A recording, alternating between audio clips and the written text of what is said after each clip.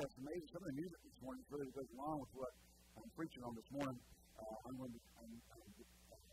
diverting our last sermon on the threefold anointing of Jesus to tonight.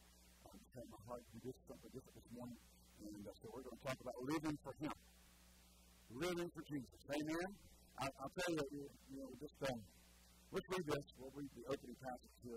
1 Corinthians chapter 3, verses 1 through 5. And then I'll get into my introduction. Hallelujah. He says, I, brethren, when I came to you, came not with excellency of speech or of wisdom, declaring unto you the testimony of God. For I determined not to know anything among you, save or except, the word means except, Jesus Christ, Him crucified. And I was with you in weakness, and in fear, and in much trembling. And my speech and my preaching was not with enticing or persuasive words of man's wisdom, but in the demonstration of the Spirit and of power. Why? That your faith should not stand in the wisdom of men, but in the power of God. Hallelujah. Thank God for His word. Can you say amen? Here we have Paul making a really powerful statement in the middle of this, near the beginning of the book of the Church of Corinth.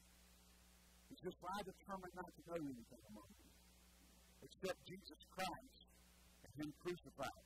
When you think about the heart of Paul here, and what he's trying to get to, he wants, I'm not interested in stupid arguments, petty arguments. I remember last time I was in Estonia, and when it wasn't last time before that. I get there, and some of the guys that I taught in the Demana Bible School back in 92, they had really migrated, not migrated, they had regressed. I'm an theologian. That's who makes up new words. So just come down to church and when you hear new words and hear Pastor really has it. He's got a more, I need to write a dictionary. There's New World Dictionary. Hallelujah. Full of new words you've never heard before and will never hear anywhere else. Better Faith and Victory Church. Praise the Lord.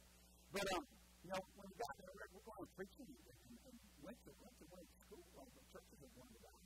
And then after we went out to eat, we went back to house and then we were talking about drinking wine. That was the hot new doctrine of it. We're free to drink wine. And that's all they wanted to talk about. Like, the people going to heaven. And you want to prove to everybody that you think it's okay from Scripture, from the lack of evidence or the lack of statement that you shouldn't, that it's okay. And that's all you're consumed with is running around. Paul said, I don't want anything among you except Jesus Christ and Him crucified. Your stupid little cultural petty arguments don't mean anything. We can spend more time trying to get people saved and doing the work of God than we do trying to find if we can get halfway sauce and still go to heaven. Are y'all here? You don't know. You got one church area that puts it on their website. We drink wine when I don't. I don't care. I don't care what, if you want to go do that, but you don't put it on your website. And let it tell everybody. And you better hope that some alcoholic will come and got delivered to your church. They'll see you right at dinner next week drinking. And that's it. Because they're going to have a hard time with that. Well, I smoke dope, but I don't get high. Oh, come on now. Y'all hear you go home? These are arguments that the church gets involved in and spends all the time on that are of no value. Paul wouldn't come and demonstration of power of the Spirit. I'm going to tell you something. You get somebody set through by the power of God, they don't need to drink wine to get feeling good. You get full of the Holy Ghost, you won't need a little sip to relax you. You need to pray in the Holy Ghost and get relaxed. In other words, the church is looking for ways of man's wisdom to draw people in instead of walking in the power and demonstration of the Spirit. And Paul said, I would give no things among you except Jesus Christ and Him crucified. And, we get involved in, people always want to ask you these questions. There are a couple people, trying to witness to them that we know, hey, start saying, I just think it's all right for people to do this. And they get you caught in a conversation, what? It's meaningless. Are you here? You go home. You just need to go right back to what preach the gospel, demonstrate the power of the gospel, and then make it where it lands. Then everybody's going to see you. Oh, I'm telling you, you guys, you're anointed and good. Everybody says, power wash. Jesus didn't. The Apostle Paul didn't. Hello? The king told him, I'm almost got persuaded you to be a Christian. He didn't say he was persuaded. Almost. Are you here? There are people who rejected the gospel all time and time and time again. From Paul. I mean, he's pretty good at what he's doing. Y'all here? You going home? Amen? So we don't need to get caught in apologetics. We shouldn't argue with sinners about, where God came from. It's about as intelligent. Well, I can't even come up with one that's stupid. It's wasting your time. What do you need to do? Preach the gospel. Jesus said you must be born again. Hallelujah. Repent and be baptized and you'll be saved. Hello? I don't know, like you damn right a Christian. My job is to tell you, your job is to receive. It's the Holy Spirit's job to work on you. Are you here? It's not my job to convince you that I'm right. Now, here's the problem. The church is always trying to find the right argument to convince people. Instead of walking like Paul said, in the next couple of verses down here, he says, and when I was with you in weakness and fear and much trembling, in other words, in the flesh. He said, in my speech and my preaching. In other words, his physical presence wasn't something impressive. He may have been a weenie. Hello? I mean, he could have been the weenie of weenies. We got the King of Kings and Lord of Lords. Paul may have been the weenie of weenies. I mean, he may have been, there's no evidence that he was some macho guy. He wasn't Schwarzenegger or Jesus. He said, I was with you in weakness and fear and much trembling. He said, and in my speech, in my preaching, I'm not depending on the flesh. I'm not depending on the power of the weak. It's not my charisma. It's not my, hand-tailored suit. It's not the car I drove up in. It's not what kind of Rolex I had. If I had the presidential or not. Come on. There's some people who are not going to listen to you unless you're dressed like that and look like I'm telling you something, folks. We're putting too much weight in the church today. We're putting too much weight on the natural attraction to men to get them to hear the gospel. When you go back to the book of Isaiah, in chapter 52, down there around 14, and goes into chapter 53, it says this, that there was no form of comeliness that we should desire. There wasn't anything about Jesus in the natural. He wasn't good looking. He wasn't the charisma guy. He didn't have his, beard head gel in him. Are you here? Don't think I'm condemning it. I'm just saying we have put so much emphasis on the church on the outside attraction of humanity. We're missing the very things Paul said that he had to have. He said in my speech and my preaching, are you here? Was not with enticing words of man's wisdom. Listen to this. But in demonstration of the Spirit and the power. Why?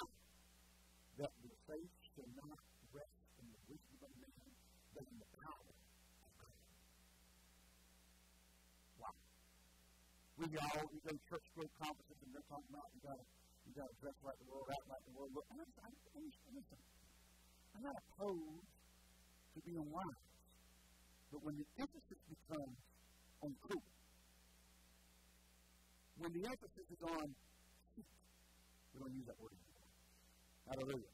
When the emphasis on being relative, getting folks healed is relative. Casting devils out is relative. The power of God coming on them and saturating them. Hallelujah, is relative. Whether you're in cowboy boots and a cowboy hat, or you're in some designer skinny jeans or something. And it never will happen. Just going to tell you, I ain't coming to church in skinny jeans. It don't care how good shape I get back into. I don't care if I'm benching 400, squat 400. If I squat 400, I can't wear skinny jeans. They'll have to add stuff to skinny jeans. Get them on. I used to squat 400, 15 reps. I don't know if that's one of these bobbies come now, but I used to do it. It's a lot of weight. Anyway. I'm wearing skinny jeans. And yet, see, people, when they're in need, don't care what kind of car you drive. They don't care what your clothes look like. They don't care how hip or chic you are. They don't care if you've got a 1950s buzz cut or a 2013 gel head, bed head, and I still don't get the bed head. I don't get it. Get up out of bed, and put stuff in to make it look like you just got out of bed. When I get out of bed, my head looks like that, I do something to it. And I'll be on sleep, and if I sleep my side, for some reason I'll sleep my left side, and I'll get the hair going up, and I get a plot right here. When I go look at the mirror, I look like there's something I can do about this. I'm not going out of the house. First thing I do is I wet it, get it down, cover it down, do something. Even if I'm not getting ready to go out, I'm not walking around the house looking like that. People do it on purpose now. Well, whatever, Are y'all here? People don't care about those things. What they want to know is if you got what it takes to get them free or get the answer to them. Amen. Y'all hear you don't know? That's what it will be. The emphasis in the church today is on the opposite end. It's on the coolness and all that kind of stuff. And we've got to learn to be like Paul. I didn't come to entice you more than that. I didn't try to be cute. I didn't try to dress up in a way that it didn't offend anybody, didn't upset anybody. I came to bring the power of Christ to you that will liberate you and set you free and bring you out of darkness into His marvelous light. Why? Because if you do it the other way, it's got to be the opposite. Paul said, I came not with enticing words of man's wisdom, but in demonstration of the Spirit and of power, that your faith should not stand in the wisdom of man, but in the power of God. Now think about it. If your faith is in man's wisdom, what happens when you have a crisis? What have you got? Think about it. What have you got? Now, how do you remember the old retro kits for Volkswagen Bugs? You could put a Gutenberg body on it, and had all about 4 or 5 different car bodies. You get your little Volkswagen Bug, and one of these little fiberglass kits. And you take the bug body out and put these kits on, and you rode away, and you thought you had some 1920s, cool-looking, retro car. The problem was, it was still a Volkswagen. And when you pull it up to the right, you're not ready to take off. It's still not like that. You blind up. I remember blinding out of Volkswagen Bug. And you're still going 10 miles an hour. You've redlined it, and you're going 10. Yeah, rear engine air cooled. And you had that cool body on it. But what was it? It was nothing but a bunch of fiberglass made to look like something, and it didn't have the power, and it didn't have the real insight to what the other one had. And what we're doing in the church today, unlike Paul, is we're giving people something that looks like victory, that looks like you're going somewhere, that looks like, so to the appearance of other people, you've got it going on. Until, what? You step on the gas. Is that what you have to do? You have a crisis. And when you look under the hood, it ain't even there, it's in the back.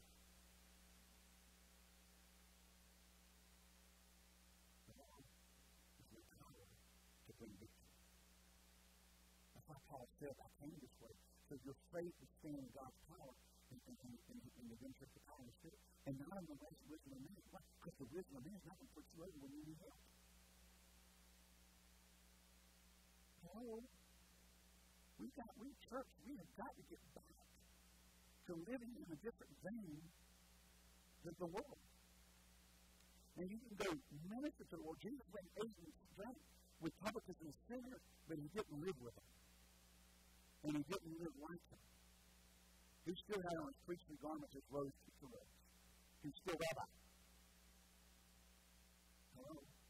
When he went down there, everybody knew where Jesus was because they could see him, they could tell who he was. They couldn't go, oh, where's Jesus? I keep keeping out of the crowd. It was just like it when he died. He was still the master. He was still the rabboni. He was still teaching. But he went to them with something. Remember this one time that they said this to Jesus? He spake not like he spake with authority and not like the Pharisees and the Sadducees. See, the power of God gets to people in a way that fools can't.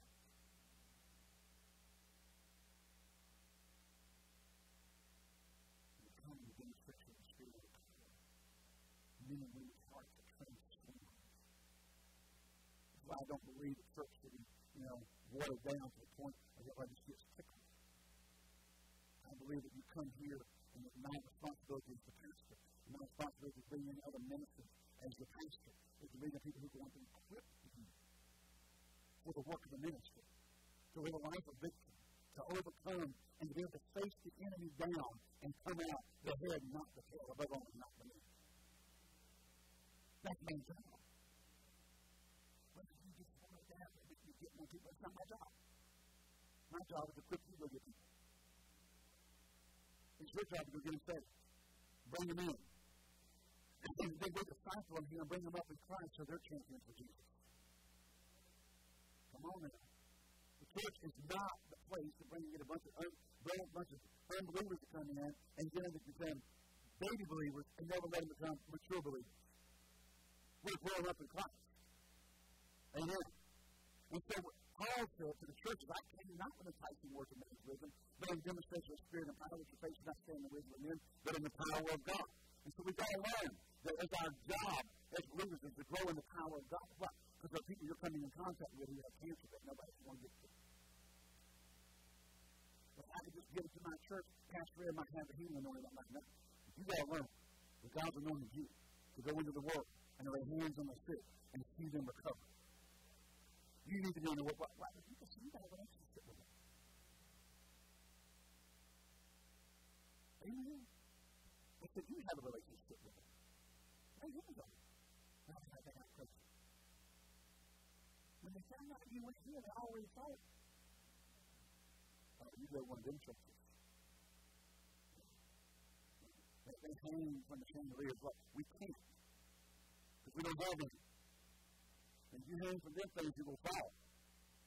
They roll under the feet. They don't have feet. You can roll under. You can't roll under the things. Okay.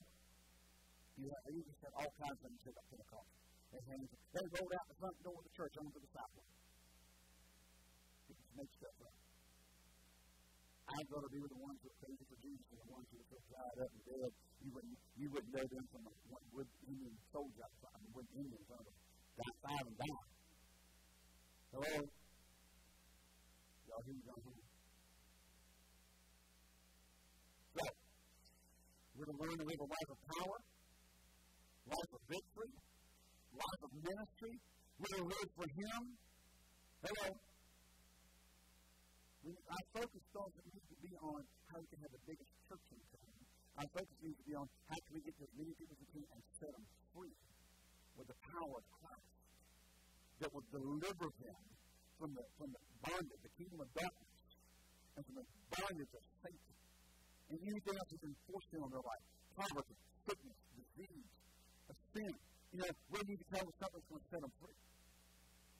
Not only we get churches get together and call themselves the Metropolitan Community Churches, and all the LGBT people come in and say, the Bible's been mistranslated, God loves you and made you just like you are. That's not setting people free. That's damning them to hell. They're not setting them free. They're telling them they can keep doing what they're doing. The Bible says he who does these things and practices them has no inheritance in the kingdom of God. We're trying to make it so people don't have to do anything. People have churches where they come in and say, it's all right if you fornicate, you're under grace. That's not the power of God to set free. You're empowering them to damnation. God wants people free, not bound. He wants them liberated by the power of Christ. The anointed one who's anointed. And not bound. Amen. So why are you here? What's the purpose? Don't know that word purpose. Everybody's got a definition for purpose. You know? What's my purpose? Now, too many Christians spend too much time trying to figure out what the purpose is, but they don't do anything. When I went to Bible school, that city's full of them. They all hang out in the mall, they hang out here, and they end up with a little prayer group, they end up with a little, their little group doing this, they go around prophesying over everybody, whatever they're doing, and they think, oh, God's calling me here, and then they go and start some big church, and once they get enough on, they go out and start their own church to get their own church going. Now, why don't you go someplace and ain't nobody? Everybody's trying to figure out what their purpose is. It's a confusing word in the word of Christianity. What do we mean by this word? Now, oftentimes, people think purpose is how much we're doing. How big is our ministry, how big are our actions to others. Let's reword this way. Some people think that purpose is the perception of what others think you're doing for God. We're always looking at somebody that's watching. I have a purpose here. Somebody asks what I'm doing. I'm telling them I'm doing this for Jesus. How about somebody told this is Yahweh. Thinks he knows everything about life. Telling them going and helping in the church and going on missions trip is not making a difference in the world.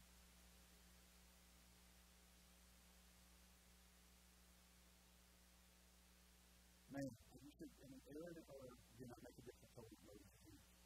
That's so much. Stupid people. They can just run around on their own and down themselves. Now, and this bunch is running around their hands and trying to make a taller. But on your revelation, you do their hands and say, you will be taller, and their hands will make them grow.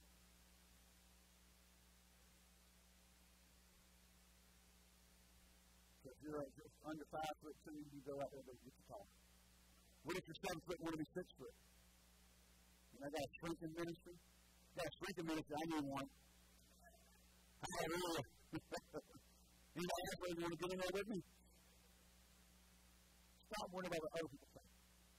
Stop being concerned with what somebody else thinks, especially the loud mouth. How I'm doing this and how I'm doing that. What do you do? So that's pressure. Manipulation is what it is. And what happens is people they start trying to get into the limelight, we notice, but really that's misinterpretation of God's purpose. But what happens is it begins to frustrate the believer. I'm not doing what so-and-so is doing. You're not supposed to do what so-and-so is doing, so you get God told you to do. Amen. Hello. If God told you to do one thing, you do what God told you to do. People can measure the lives against other believers' lives. Their faith ventures against other people's faith ventures. Our blessings are systematically compared to others to determine fulfilling our purpose, or if we are doing what God has for us. That's what I tell in the church not that long ago.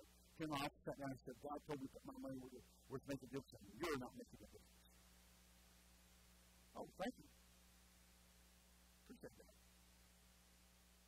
You're not making a difference. God told me to put my money only where it's making a difference. Now, God said, when you tithe, it's for us. It's not your money. It's His tithe, number one. I can't be concerned whose church is bigger than ours. I can't be concerned if so-and-so's got 400 people and we've got 40 or 50 or 60 or 70. I can't be concerned. I'm what? Because God told me to do what I'm doing. And so it doesn't matter what anybody else thinks. I'm to do what God told me to do. And if I go compare myself with somebody else, it's rough. I've done it, been there, and it's nothing but it's an endless circle of depression. Why? Now, I remember John Newsome. He's up in Cranberry Township, Pennsylvania. That's north of Pittsburgh. John had gone out and about almost, not quite, but almost 2 years in Africa, starting churches after they would hold crusades. They would go and have crusades, 50,000 people a night, and then the churches didn't have anybody. Any churches goes to 80 to 1,200 in 6 weeks. Boom. And the pastors didn't know what to do. What can you imagine? Can you imagine that, we're having 6 weeks of the day? We're having 6 services on Sunday mornings just to get the people in? And they got the same number of workers? Because the 1,160 are new? Hello? what John started doing, he would hold pastors meetings after, and for weeks after, he would train the churches on how to handle the growth that this had. Well, he came up to Mission Field and went up to Clinton Township. Well, his church exploded. And he just got through speaking at the pastor's class at Lehman this year. John McGrady was out there. And he said this, he said, if I'd been on the south side of town, my church wouldn't have gotten able to do. I just happened to end up in a place that was growing like crazy. And his church was now. The backstory to it is, he told me this. He said, Ed, he said, when we first met there had been 5 or 6 Lehman guys that come up and started churches, got them up to around 200 or so, and then just left town. And just left those people out there. He said, when I showed up, they were all hungry. There wasn't a word church, there wasn't a Lehman church anywhere. When I came, all those people, the majority of them from all those churches, showed up. Instant growth. Somebody had gone in there and plowed the field, planted stuff, and then left it wild. He came in and cleaned it up and got it growing. I didn't have that situation with David when he grew.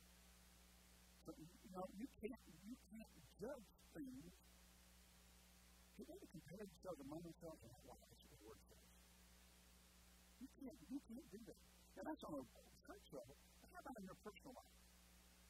Well, someone said, I got married, got 3 young, got 4 cars, got $250,000 house, and I'm living in, somebody's bed and breakfast, rent out for the week room.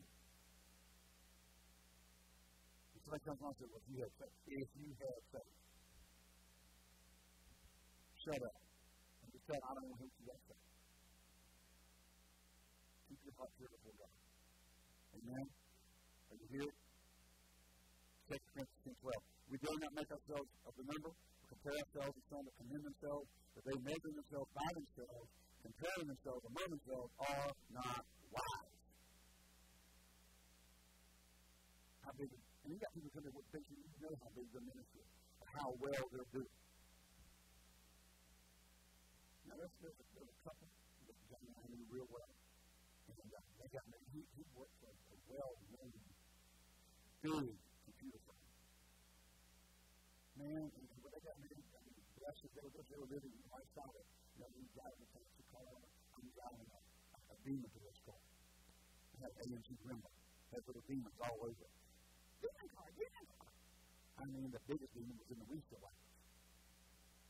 They were vacuuming the windshield wipers, and they're holding lines on there, so when you had these windshield wipers, you would turn them on, turn them off, turn them on. Because when you turn them off, they'll open that section, pull them up one time. We were in Tulsa one time, ran a little while, and all the way to Tulsa it rained. And I was leaned up like this, reached up there to the windshield wiper, going, on.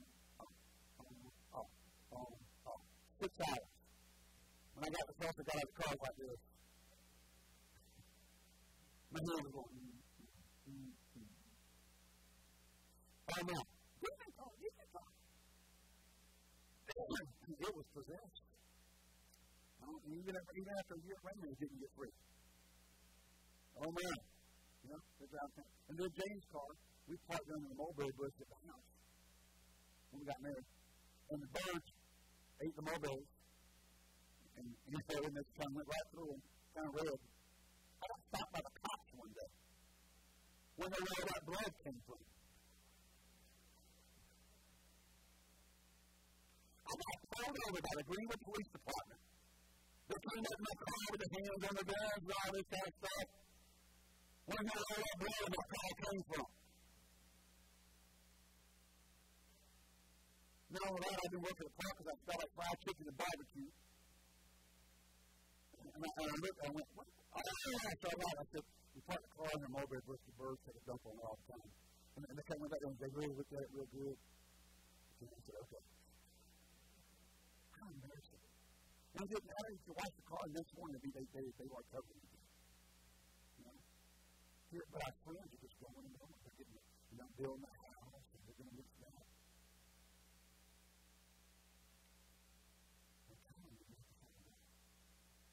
Your purpose is not that someone else is trying to do. I had friends I went to school with. They were pastoring churches. They were associate pastors in churches. They were traveling, had their own ministry, had their names to have their own ministry.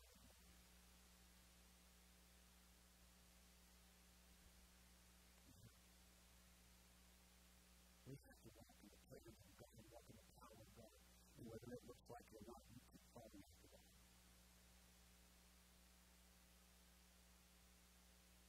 know that John Oseen's church, after 25 years, was still only 200 people? John Oseen. John Moore used to go to it when he was a kid. They would do funeral. Once he went to the Joshua Street, Fort Louisiana, to Houston, Texas, to go to John Oseen's church, it was only 200 people. His mom was coming on the board. She was a great father. Joe kept getting around 17. It's time that he skipped 20 years. He still at 17. I ain't got one. But besides that, I'm still at 17. These things are going away. Still going to church from John Oseen's church after 25 years. He's only 200. John, you're missing that. You preach all these full gospel. You preach the full gospel business. You know all over the country. He expired until about time he was about 10 years before he died. And then Joel took over. This is about time Joel took over. There was about 8,000 people. He spent a long time around 200. Well, I look at so-and-so's church, 4,000, look at 100. See, you can't get caught up in that. I'm using ministerial days because that's what I relate to a lot. In your personal life, you can't get caught up with what your best friend who got married at the same time you did, and now they're living in a $500,000, $2 million house, whatever kind of car they're driving, and you're laying 6 lanes hanging all over you, driving a weekend mission minivan, and then you look over you and it's got bum hay bale while holding stuff together under there.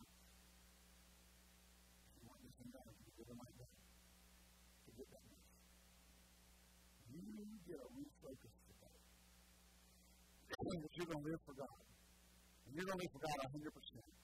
And you don't care what someone's doing. Because I'm going to tell you, a lot of times what someone's doing is they're cutting the corners to get ahead. They're not giving stuff to Jesus. Now, I didn't say you can't give yourself to the Lord and be blessed. But I know a lot of people who look like they're being blessed and look like this guy, and then God is always them, and they're cutting the corners. They talk a big talk, but it's all the place. Y'all hear? Amen? When you first got saved, did you tell how far you go? I'm God.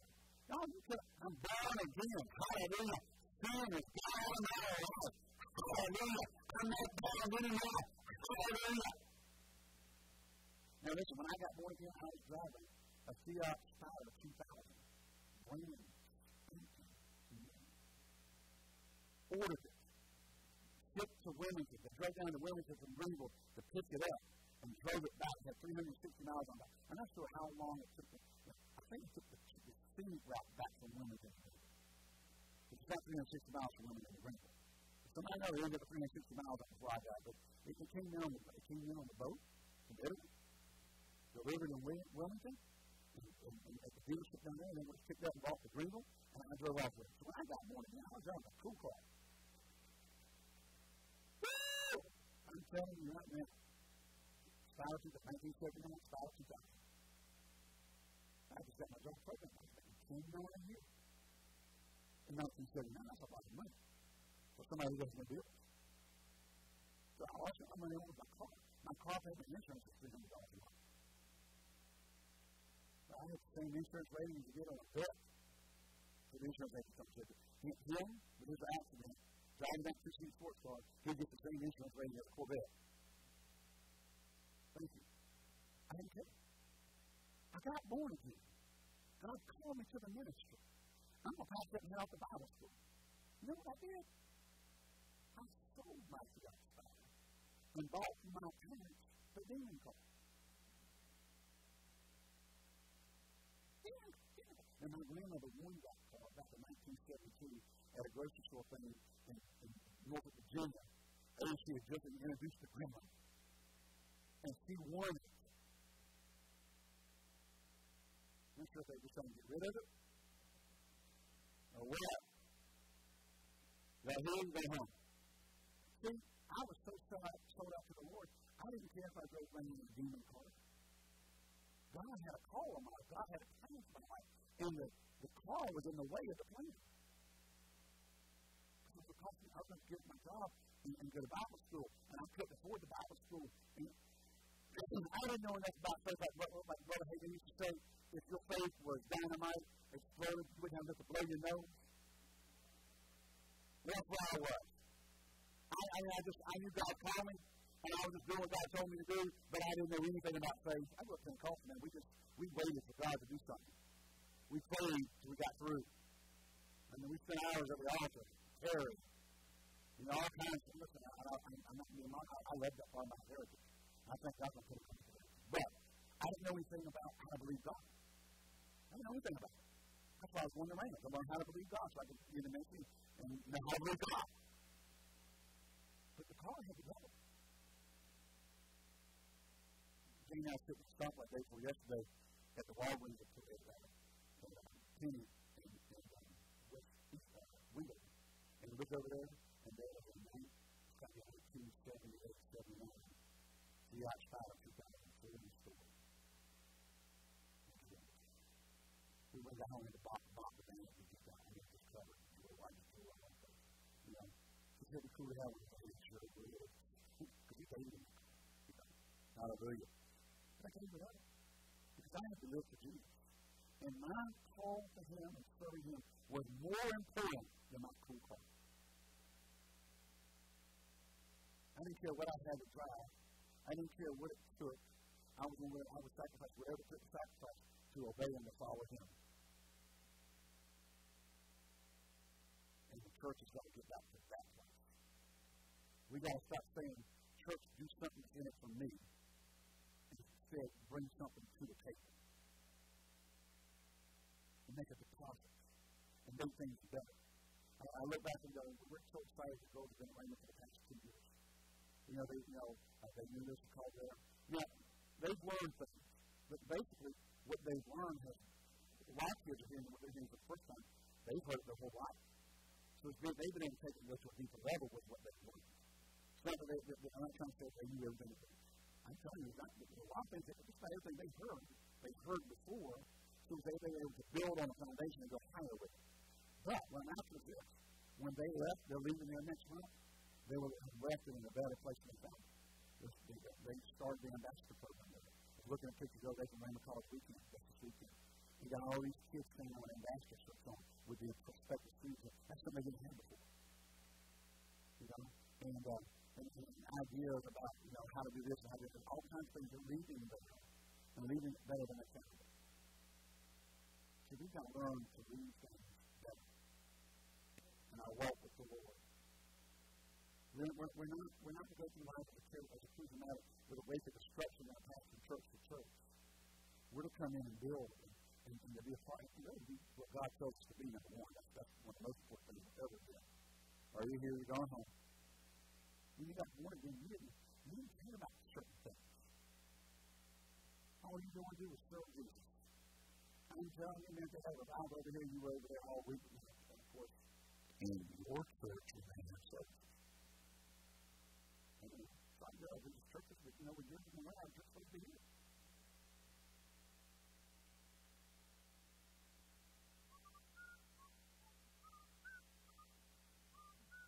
I told one James once, my dad hated used to say, we had church Sunday morning, Sunday night, Wednesday night, and then we had special service.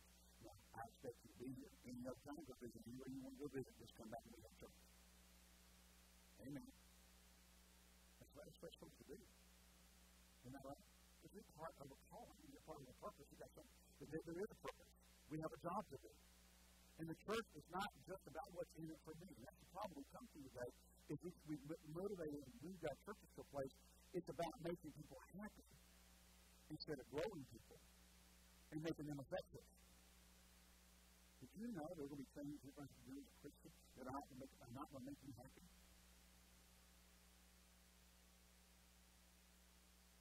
Submit yourselves one to another in the Lord. Oh, yeah, we don't know. I don't believe that. What do you think?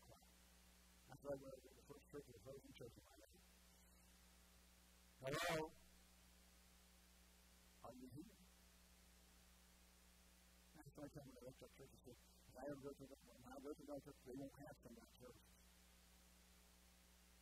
Oh. Because they didn't have some of that service. In fact, we have So when they went somewhere else, they went to the church, didn't have Sunday service. They don't basically one of the children where they went on the fact they didn't have Sunday night service. What? I mean, that's one of the things you kind of look at and go, huh? That's right. I want a job that I don't have to work. Our church has Sunday night services. Why? Because people come and people need to have needs. We've had miracles on Sunday nights. People are straight up on Sunday nights, don't come in all the time. They've got ministered to, but they wouldn't have got ministered to. We can say that on Wednesday, but they make plans to get there. Hello. You ever thought about quitting them? Yeah. Every time I do, I have a 5 foot, 1 3/4 inch Holy Ghost. So just bring it up and say, yeah, but what about the people who come and keep coming every time?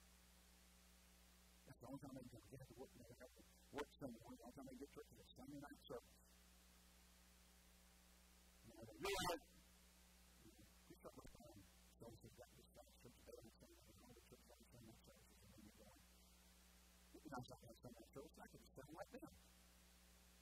And then your wife tells you, but the people, that's my flesh getting back. Everybody's got flesh. Anybody who don't have flesh? That's not with you. Anybody in here have flesh? No, y'all know, just raise your hands. 5 people raise their hands so they have flesh. That's lame. All right. It's 6 minutes to 12. In the next 6 minutes, I'm going to cover the last 40 minutes of my notes. Can it be done? Where's your faith? Oh, you have more faith. You have no basis for faith, do you? All right. How many people, when you first got saved, lived your life with a desire to please Him with all of your heart? That's what you wanted to do. As you got older and you got, responsibility of life, and things took over, or hurts, or different things happen, sometimes that gets dropped off, and then you just kind of come to church because it's the thing you do. You're not coming because you have a desire to please Him. You're not coming because it's your passion to hear the Word and you're filled with His presence. It's not your passion to live that way. Come on now. We got to regain that. Amen? Are you here? Well, Matthew 22:36-40. Master, which is the great commandment of the law? And Jesus said unto him, Thou shalt love the Lord thy God with all thy heart, all thy soul, and all thy mind. This is the first and great commandment. Second is like unto it, Thou shalt love thy neighbor as thyself. On these 2 commandments hang all the law and the prophets. In other words, loving God with all your heart, soul, and strength.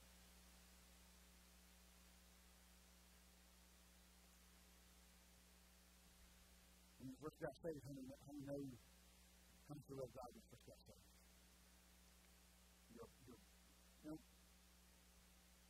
Your walk with God should not be like about half, a 7% in the marriage.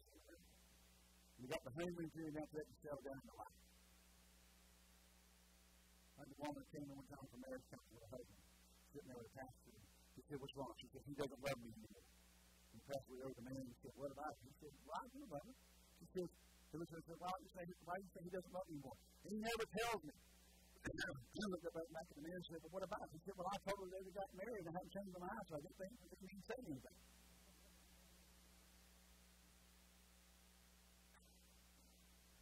That doesn't work. That just doesn't work. Walking with the Lord the same way. You can't have this, well, Dad, I say that's when I'm committed and I love it, and that's it for the rest of your life. God wants a relationship with you. Love Him with all your heart, your soul, and your strength, and everything is in you. It's a daily walk with Him. Amen? And we used to sing that song in the church, just a closer walk with Him. Remember that? Just a closer walk with Him. Granted, Jesus, hear my plea. Daily walking close to Thee. Let it be, dear Lord, let it be. Now, we came along with some Word of Faith teaching. All right, you're about to give you a quick bag you're going to get. Then why the New Testament says all night long God has all night in the vision? So we kind of took some truths in the charismatic Word of Faith revival and emphasizing to the point we push people into a place of there's nothing I need to do because I already got it all. It's kind of like the grace things. A lot of things we're doing now are very similar to what we did 20 years ago with faith. Very similar. Overemphasizing the truth until we bring error in other areas. Yeah, I'm born again, and I'm as righteous as I'll ever be because I'm born of God. But my walk with God's a daily thing. My fellowship with Him is a daily thing. And just because I'm as close to Him in relationship as I'll ever be, I'm not as close to Him in fellowship as I'll ever be. Amen? That's something we've got to work on. That's something you do. Hello? So we change things that make people think, and they begin to act that way. No, you love the Lord with your heart. Listen, I love my wife. I told her this once I left the house. Because she usually comes late, but I have to come home. And said, I love you. On the way back, I love you. And he said, well, 30-some years ago, I said I love you, and I haven't changed my mind. Hello?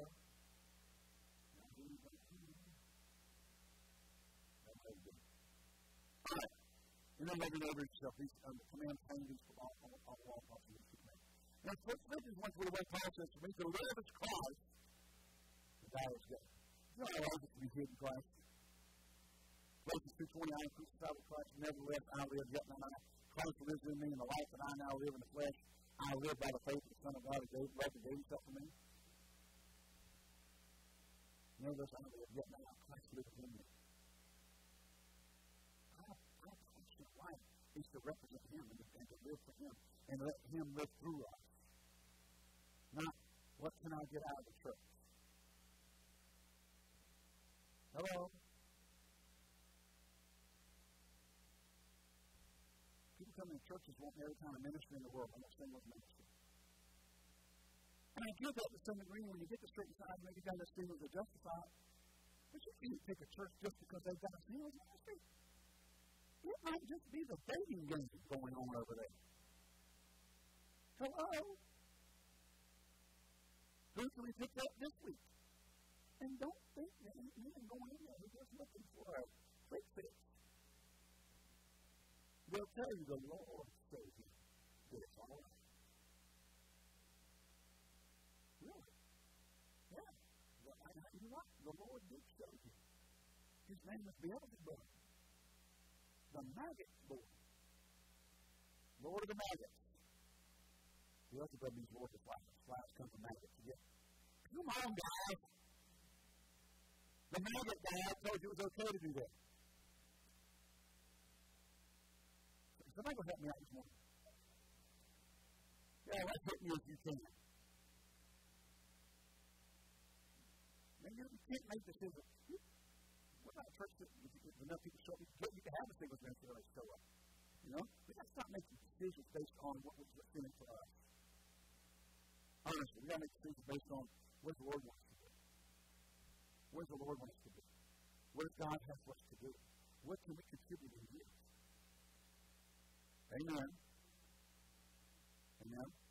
All right. Colossians 3:1. We're going to stop right here. I got a bunch more we can do. We're going to stop here. Verses 1 through 4. If you then be risen with Christ, seek those things which are above, where Christ sitteth, and on the right hand of God. Set your affection on things above, and not, everybody say, and not on things on the earth. For you are dead, and the life is here with Christ in God. So then when Christ shall appear. You are dead, and your life is here with Christ in God. Wow.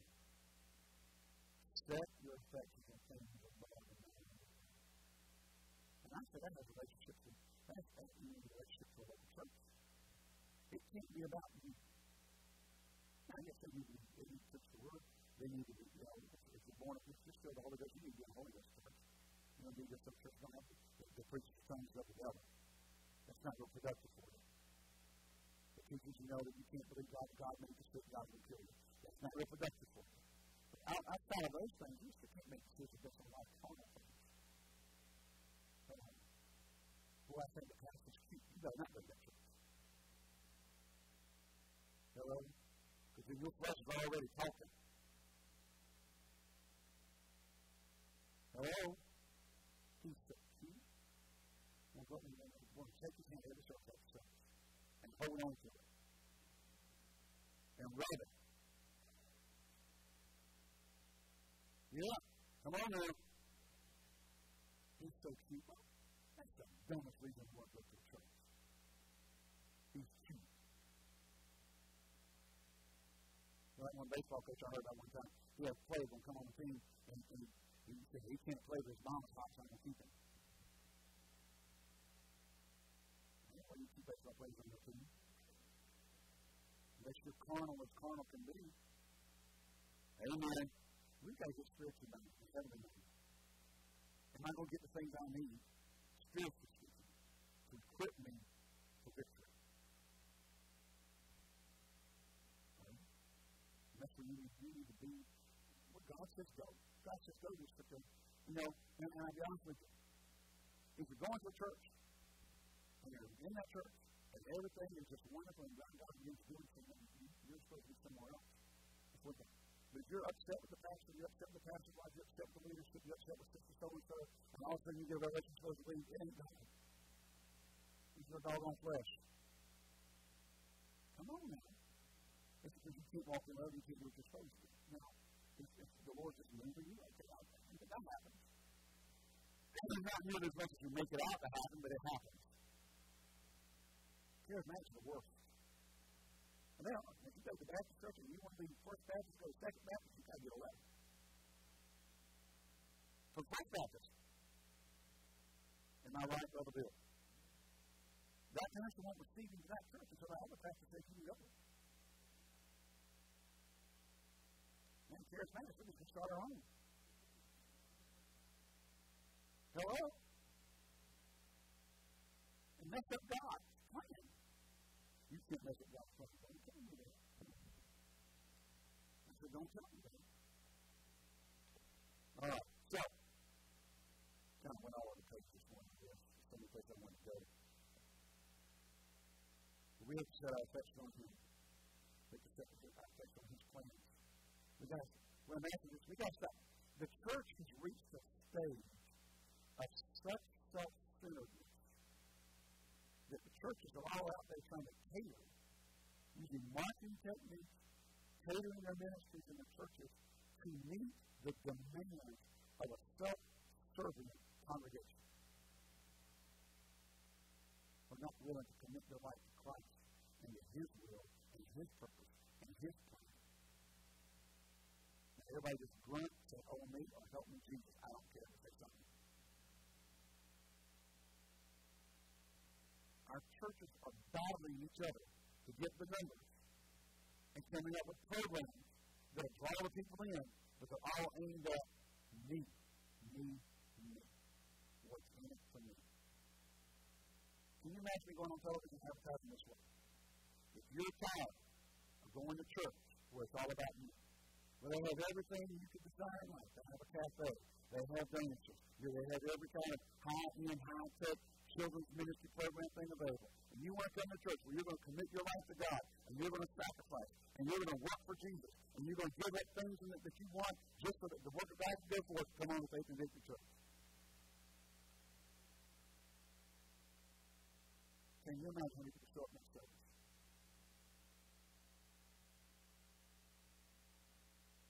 That really is so good. Amen. But we don't want to do that. How many people know that you can have a prosperity seminar in Philadelphia? How about a sacrifice and commitment seminar? Where's the state of the church? I'm a serious question. I'm not trying to be facetious or mock. I'm serious. Where is the state of the church when everything we do is about coaxing people to come based on Randy Greer calls them reasons and whammies? Greasy. When it's not a hunger for God. I'm not talking about unbelievers. I'm talking about the church.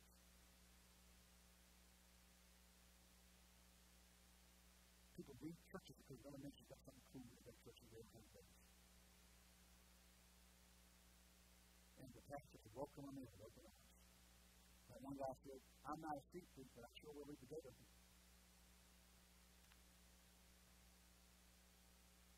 So you're demon by the thought. It ain't going to bother you.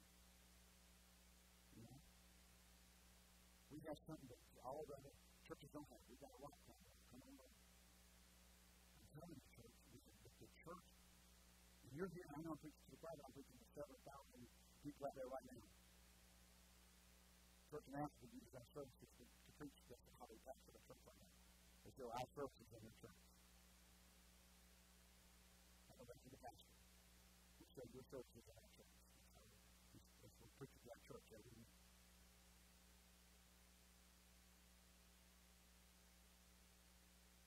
But we've got to move beyond the, this is just, it's a locator for the church. It's still problems.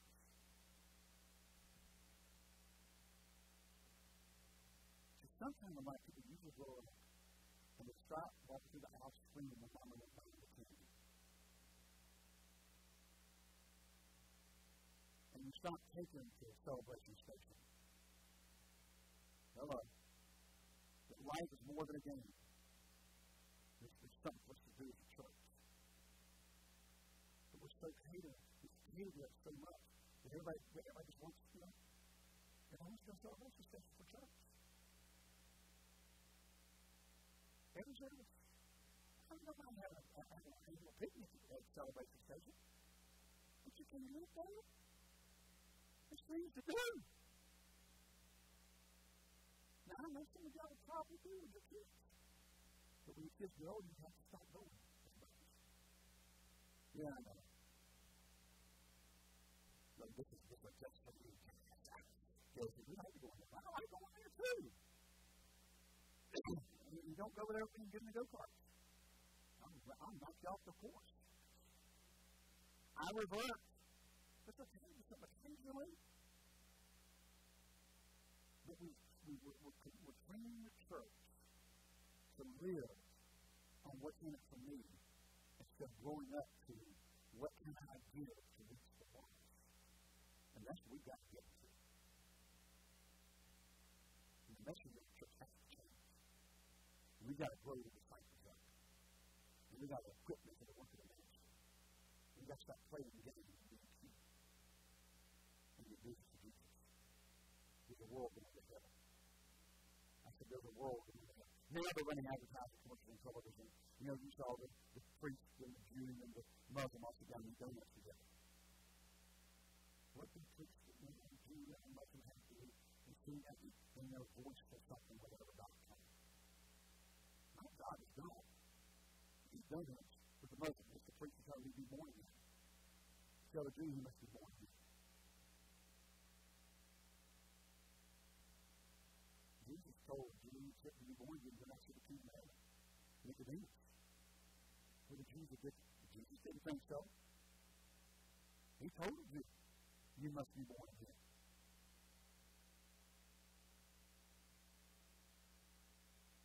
So let's get busy. Amen? Let's live for Jesus with the same passion and desire and commitment that we had when we came into the kingdom of God. And stop demanding that everything is centered around what we want.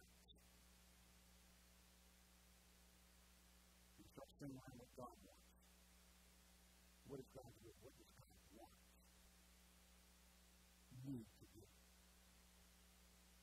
Why are we going here? Why are we going here? Because we're going to sacrifice many things.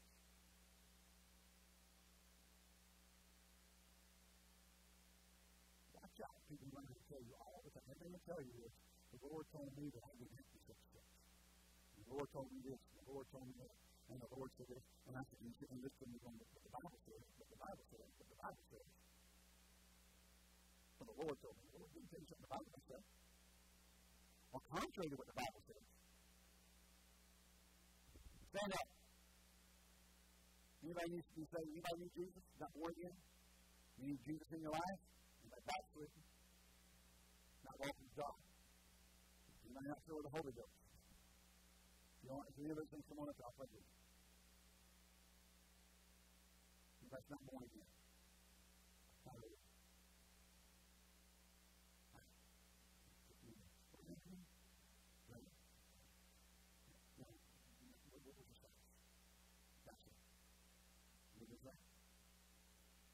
You don't know. You accept Jesus as the Lord. You know, respect your hands up to you. Hallelujah. Now, I'm going to take one prayer down to the back. You believe Jesus is God's Son? You believe God loves you today? You believe God will see you as the Lord today? So, in your heart, is that how I'm going to go? Okay. You ready to get you connected to the Lord? You can't spend the need to read it. You don't spend it. First prayer point is you read it to the Lord.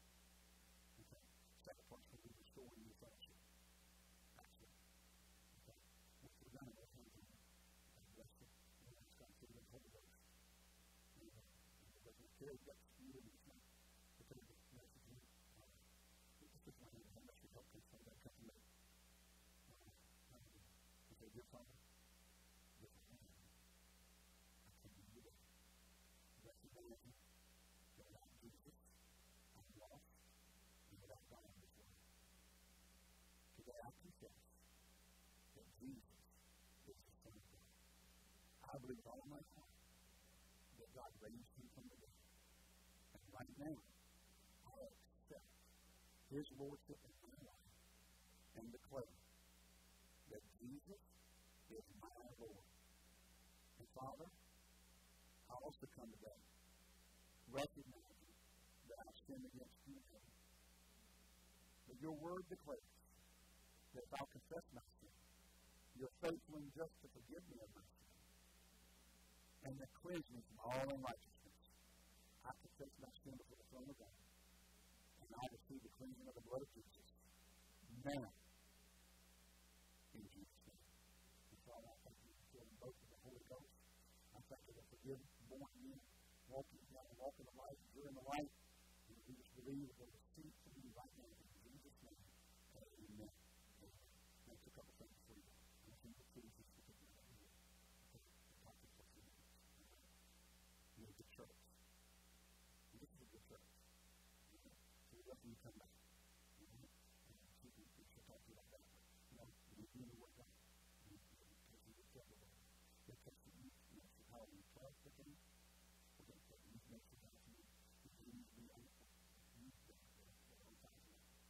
okay? So we invite you to come back here and be a part of what we're doing. God needs you to continue to grow and to fight for the things. And this kid, if it's a let's just give a hand as it goes. Now, stretch your hands out for the church with me. Say, Father, we decree and declare that their spiritual need is fully met. We thank you to fill the Spirit and walk in the light as you're in the light in Jesus' name. Amen. Amen. Anybody see ministry this morning? Anybody sick? You need to lay hands on you? We'll let you go. You don't need to lay hands on you for anything you're dealing with. All right? Now, preach a fulfilling purpose, people get saved. People get restored to the Lord. Amen.